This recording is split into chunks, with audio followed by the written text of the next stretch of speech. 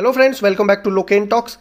If you are also annoyed with this swipe up gesture which lead to the Google Assistant because you are trying to open the app drawer but by accident it lead to the Google Assistant, then this video is for you, because in this video we'll show you simple tutorial so that you will be able to just disable this gesture. So let's start with the process.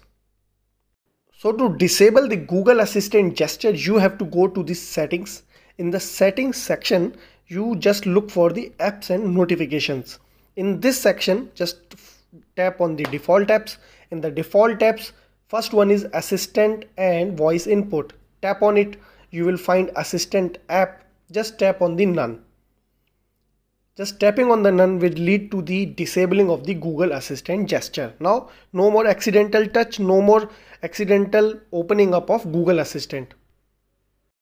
But this process will lead to the overall disabling of the Google Assistant. So to get it back, just tap on the apps and notification default apps, and in the assistant tap on the Google.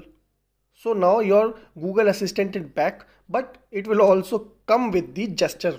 So till now Google has not given any option just to disable the gesture. For disabling the gesture, you have to overall disable the Google Assistant. This was a simple tutorial. If you like it, just like the video.